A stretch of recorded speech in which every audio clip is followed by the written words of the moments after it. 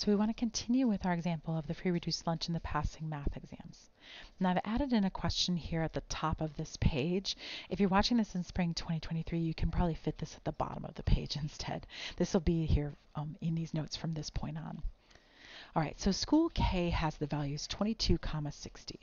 Explain what this means in the context of the situation. So this is a nice question. It's easy, honestly, once you know what you're looking at. But it's very valuable to understand what you're looking at when you look at a point like this. And the answer is that points are ordered pairs. So when you see parentheses with two numbers, this is an X value right here, and this is a Y value right there. So that's the X and that's the Y. And school K has those values. So when it's saying to explain what they mean, what you're saying is school K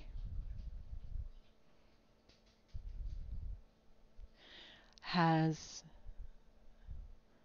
22, and then that would be for the X. So if you go back to the graph or the chart, that was the percent of students on free reduced lunch. So school K has 22% of students receiving free or reduced lunch, and so that's the X. So it's saying, hey, you know, X is 22. So you're explaining X is 22 right here. So this is saying, you know, X is 22 in context. And then school K also had, or has, 60% of students passing the state math exam. So it's always valuable to remember that parentheses with two numbers in it like this is called an ordered pair. It means that X is always the first number and Y is always the second number. And so you're just explaining what they mean in the context of this situation. That's all. All right, now Amber High School, nearby Amber High School, has 40% of their students on free reduced lunch. And we need to explain, what percent does the least squares regression model predict passed the math test? Okay, well, if you read it, you can see it's saying Amber High School had 40% on free reduced lunch. Okay, 40% free reduced lunch, that's X. So, and it's 40. It's not 0.40. This is a mistake a lot of students make. If you go back to the table or to the graph, you can see that it's using whole numbers. So it's using percent values, not decimal values. So you have to leave it as 40 because that's the way the table left them. It did not make them decimals.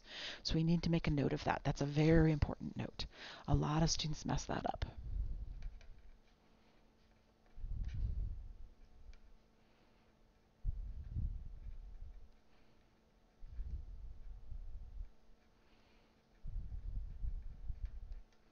And the graph used whole numbers.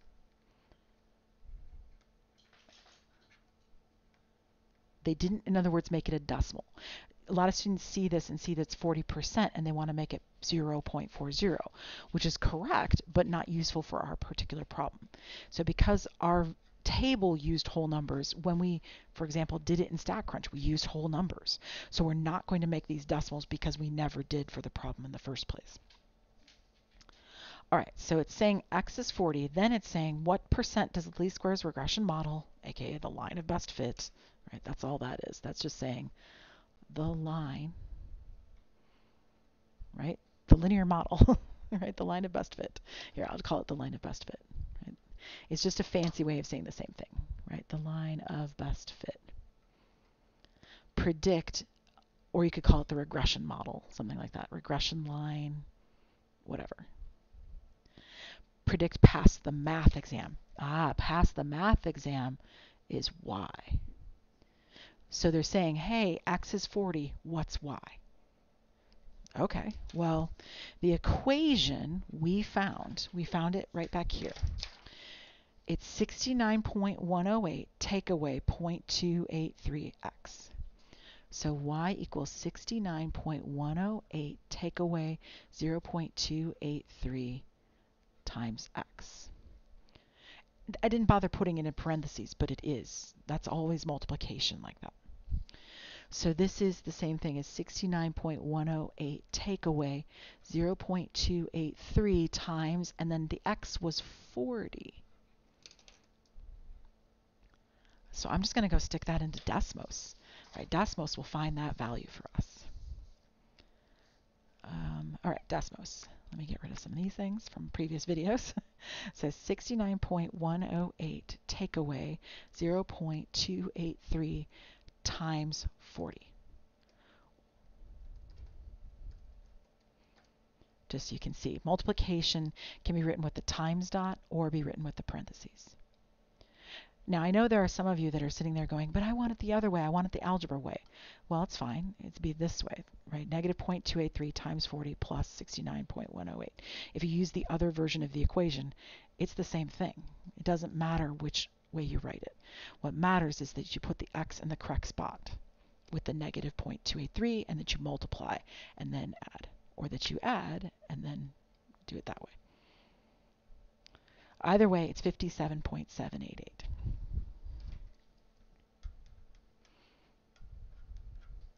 And this would be percent, right? Right? It's technically the percent passing the math exam, if you want to know math test. That way you have some context. So that's your y hat value. It's not a y value because a y values are the values in the table. It's a y hat value. So I guess I should kind of say y hat right here, but you know, it works. Again, if anybody wants to, I can just write real quickly. If you want to write it the other way, it would be negative 0.283 times 40 plus 69.108.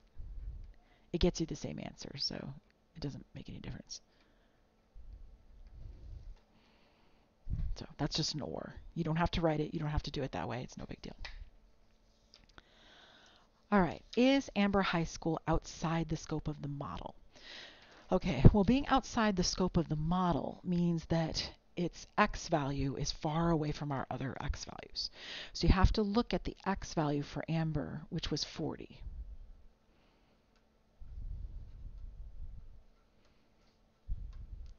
So you go back and you look at your table or your graph and you say, look at all these x values. Is 40 amidst and among those x values? Well, sure, right? 40 is right in there, right in the mix. So no, right? So no.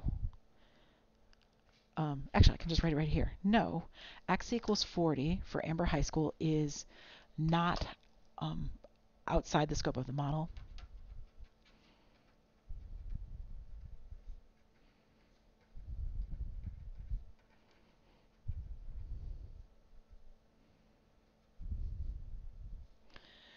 Because x equals 40 is right among all the values in our table.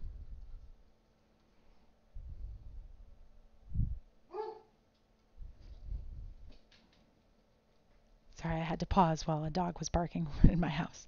So, as I was saying, x equals 40 is right among all the values that are given in our table. So all our given table values.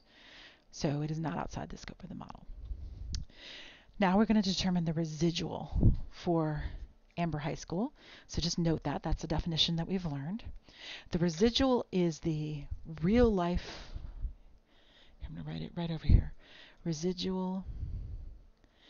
And I actually wrote like 4 different versions of this formula, but it's the real life y. Oh my goodness, it's the same mistake I made on the previous video. Real life y, there we go, minus the predicted y hat. Okay, so in real life, Amber High School had 65% of their students passing the math test. So that's their real life y, right here. 65% students pass math, so that's y equals 65. Again, use the whole number, not the decimal, because that's what the table did. So I'm going to put 65 right here, minus the prediction, Well, I made a prediction for Amber High School right here at 57.788. So that's what I'm going to use, 57.788. Technically, these are both percents, so I could put a percent sign right here. And that's kind of my unit, if you will, for this problem. Okay, so when I take 65 and I subtract 57.788, let's see what that is.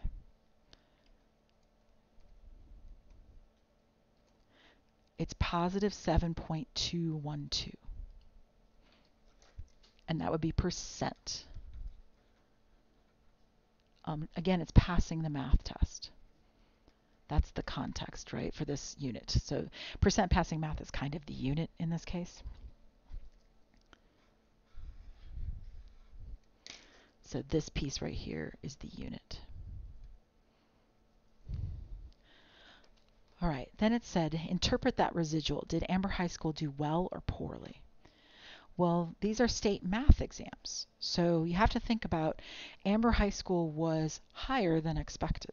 So if you look back at the graph right here, 40, and we predicted right here at 57.788. So if you want to label it on the graph right here, Amber High School is right there. That's the prediction. So Amber prediction.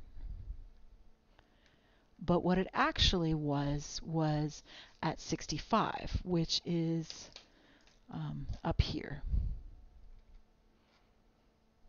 Amber in real life. Okay, the difference between those two is the value we just found. That's the residual, which was 7.212. Right? It's the difference between what we thought it would be and what it actually was. And these are percent of students passing the math exam. This is a good thing, right? So we're talking about passing here. So the fact that Amber High School is above what we expect is good. It shows that Amber High School is doing well because this is a positive thing. So we want to be a school that scores higher than expected, as opposed to a school that scores lower than expected. So Amber High School is doing well.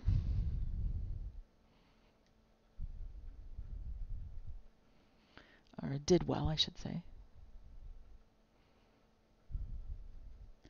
because more students passed the math exam. Well, I should say 7.2% more students. 7.212% more students passed the math exam.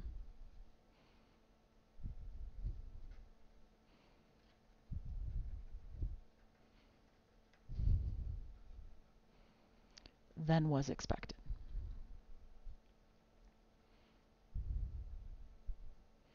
Again, you could draw yourself a little picture. You got a line. Here's the prediction. Here's Amber, right? Amber's up here. Prediction down here.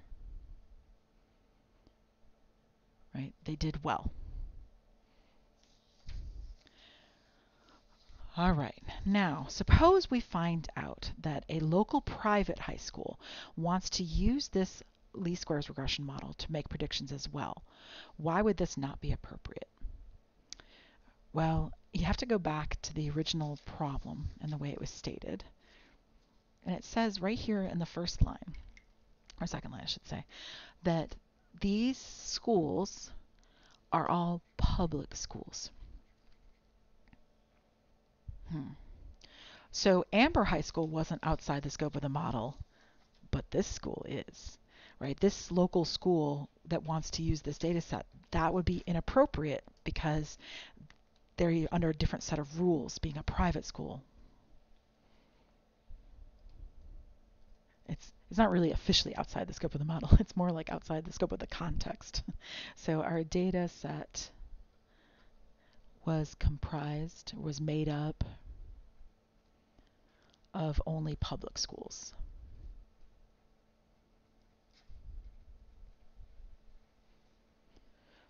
So it would be unfair and inappropriate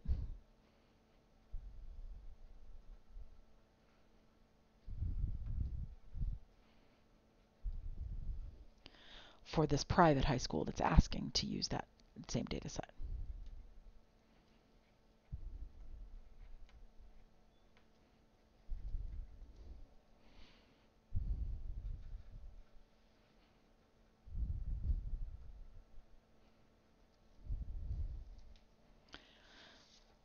Again, it's really more that it's completely out of the context of the problem. Right? If the problem is all about public schools, then you have to stick with public schools. You can't all of a sudden switch it to private school for this one private school unless you're including all the local private schools.